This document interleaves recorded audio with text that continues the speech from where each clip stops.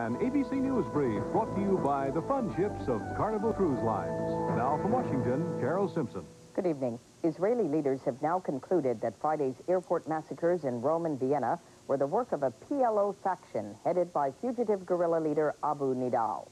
Meanwhile, a West German newspaper is reporting that a Palestinian group, supported by Libyan leader Muammar Gaddafi, has dispatched several commando squads throughout Europe to stage similar terrorist attacks.